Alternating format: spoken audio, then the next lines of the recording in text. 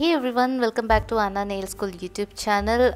It's been a while. I hope everybody is doing well. So in today's video, I'm going to show you how I transformed this short bitten nails into a beautiful set of nails like this.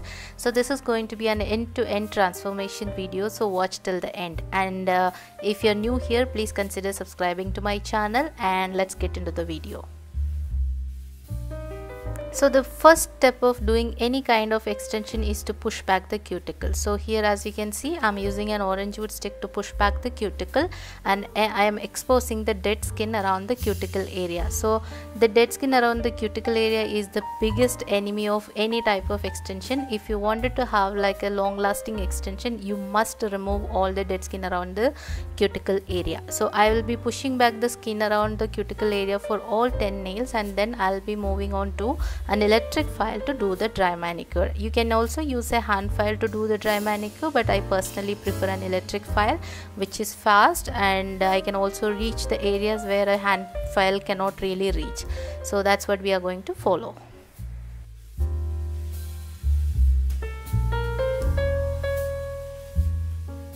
For the electric file manicure, I am using a flame bit here with a red abrasive mark, and I am going to use the machine for at least 18,000 RPM. So when we are doing the dry manicure using an electric file, the right bit, to the right speed. These two are the most important thing when you are using an electric file for the dry manicure. Even for removing the products, it is very important we are using the right bits and the right speed.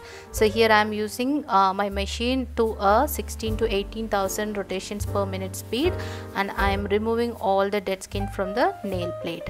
Okay, so here another thing, if you don't know how to correctly use an electric file for this kind of dry manicure, you are going to end up over filing the cuticle area, and then when the nail grows out, you may see like a small or medium or big, depending how much you have over filed the nail plate. So you may see like a small ring of fire is what we call in the nail industry for that kind of damage caused by an electric file.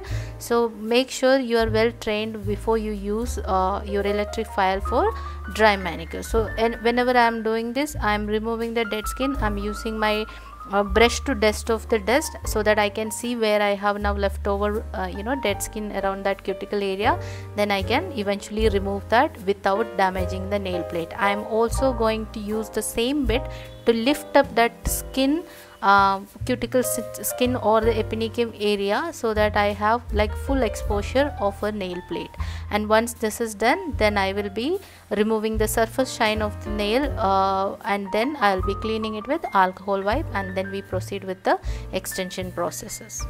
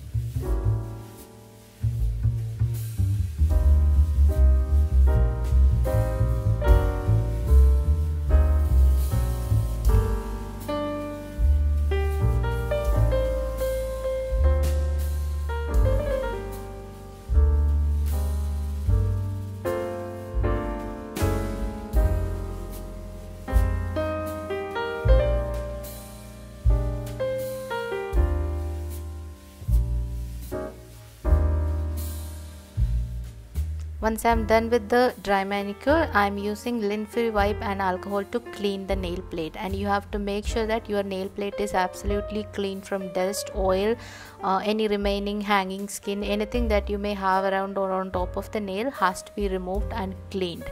And once this is done, you can start with a dehydrator and a primer.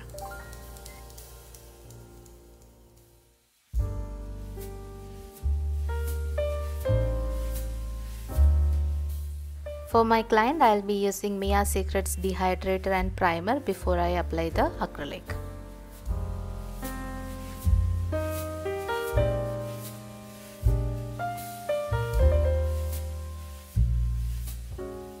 After the primer, I'm going to fit my foam. So the reason I'm using a foam is because we have like really short bitten nails, so it will be easy if you use a foam to build extensions on such nails. But in this nail we can still go ahead and do a tip application and try to do extension, but I personally prefer foams when I have such small bitten nails, and in general I prefer foams over tips any day.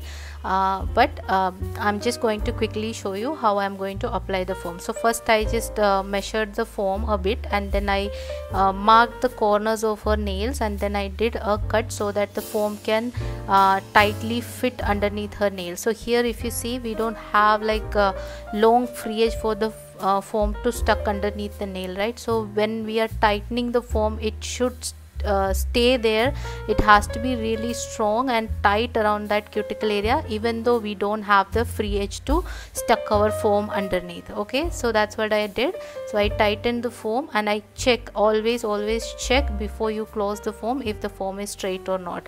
And once you're happy with the alignment, you can gently tighten the foam. And when you tighten it, that's when we have to be a little bit more extra careful, because that's when the foam is going to slip the position. So just be very gentle, especially when you don't have enough free edge to stuck your foam into. You have to be very careful when you're pinching and closing it. Okay,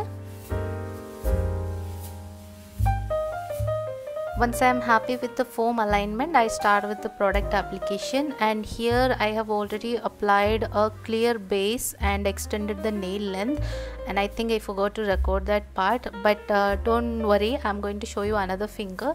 So here what I'm going to do is, as you have seen in the beginning of the video, two of my nails are like glass finish with some flowers encapsulated. So whenever we wanted to encapsulate something, we always put a clear base so that it's sandwiched in between. So after doing that, I laid a little bit of clear acrylic so that the flower can stick to, and then I arranged the flower the way I wanted. So I'm basically trying to cover the free edge with the flowers, and then once I'm done with this, I'll be adding a little bit of glitter, and then I'm going to encapsulate it with the clear.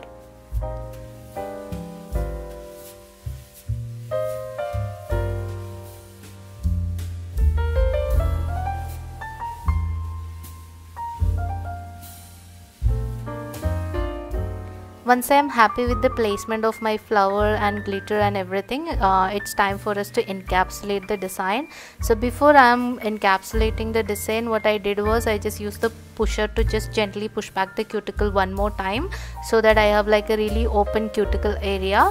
So I picked up a small bead, and I'm going to encapsulate the glitter and the flower. So whenever we are encapsulating with acrylic, just make sure that we are not rubbing the brush over and over again over the acrylic, because if you want a really glass like finish, just use minimum strokes, let the acrylic flow over your design, and then just gently let it guide it through the area wherever you wanted to encapsulate. And this way we can achieve a better glass like finish. But at the end of the day, clear gel overpowers the glass finish, and I personally like acrylic.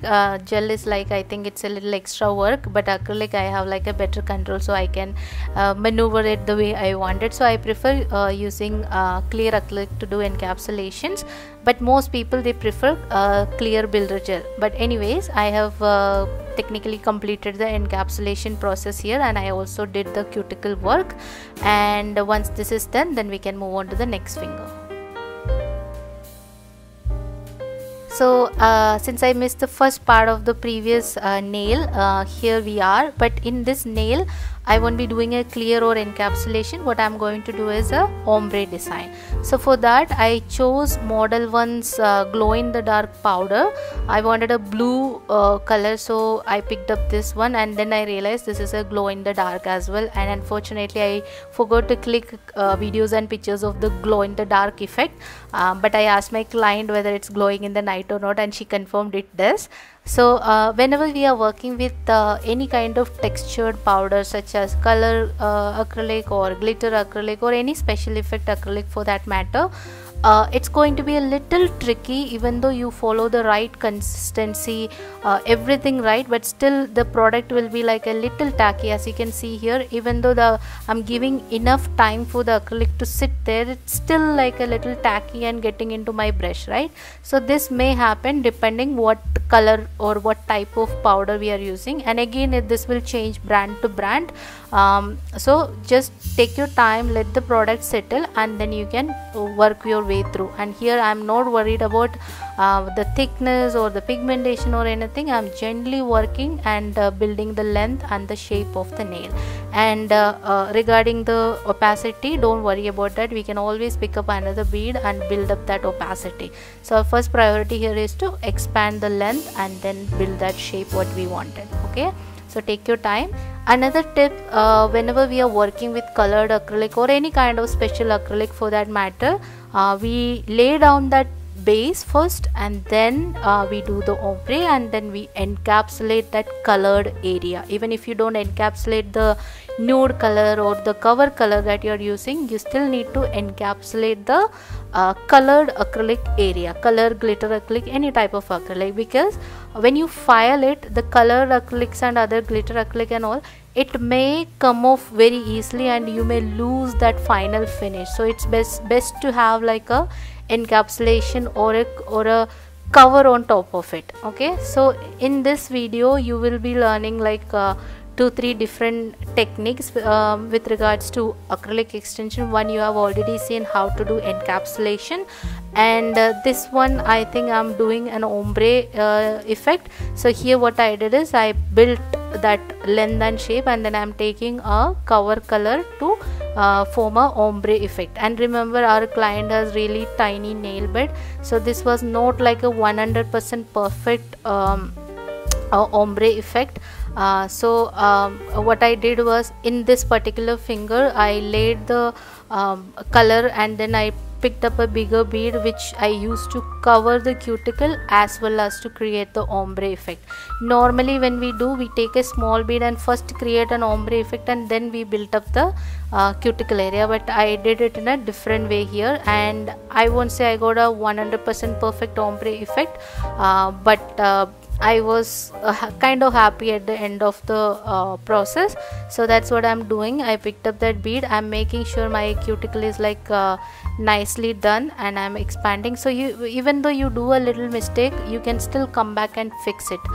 So don't worry about that. We will be fixing if we have like some damage kind of missed points or anything that we may have the issues.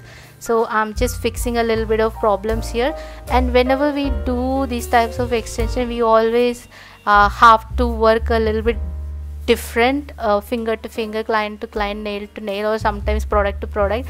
Sometimes we only mess up, so that can happen. Nobody is perfect. So anyways, I'm just trying to fix whatever just tiny mistakes I was making here. So I fixed it, and as I said, after this I'll be using clear to encapsulate the color acrylic here, so that when I file it I don't lose all the colors. Okay, so so far we have learned 3 different techniques, and I'll be showing one more technique here where the thumbnail do not have any free edge. So in such situation, how we can use acrylic to build a free edge, and then how to fix a foam, or even for tips you can follow the same technique. So what I'm doing right now is I'm using a clear acrylic to cap or encapsulate that color here, so that when I file it I won't spoil the effect. Okay,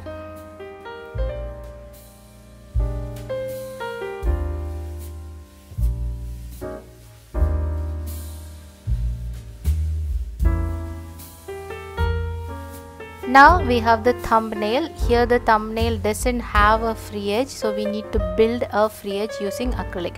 So here what I did is I used some tapes to pull back the skin from that tip side or the free edge side of the nails, and then I used a this is not like a really ideal consistency. I picked up a dry bead and I am building that free edge using the acrylic. So when you are doing this, you have to be really careful with the consistency. We can't go with like a liquidy consistency or like a super dry consistency, so it has to be in between.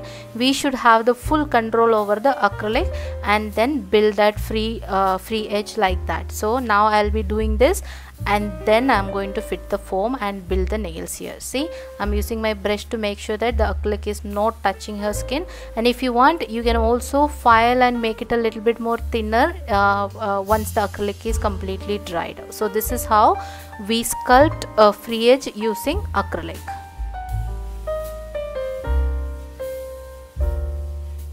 Once I am done with all the nails, I removed the foams and I started filing and shaping. So here we are going for like kind of a coffin shape. So I am filing and shaping, and once this is done, all we have to do is to apply a top coat.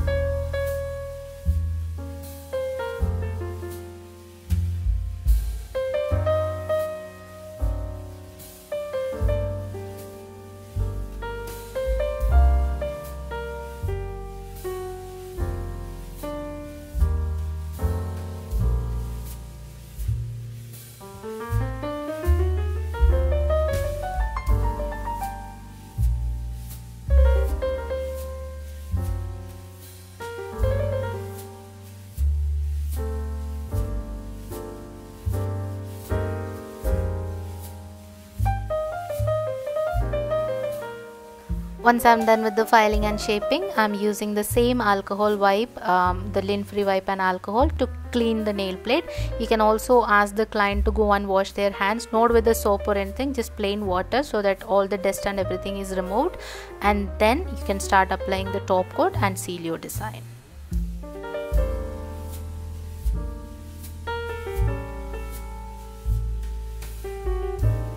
So here when I was doing this, I also got to experiment with a new product, which is this top coat that I'm using. So normally the top coat that we use is called no wipe top coat, and the top coat that I'm using is not a no wipe top coat. So it is the regular, it's a gel top coat only, but it needs to be wiped after curing it, otherwise there will be a tacky layer.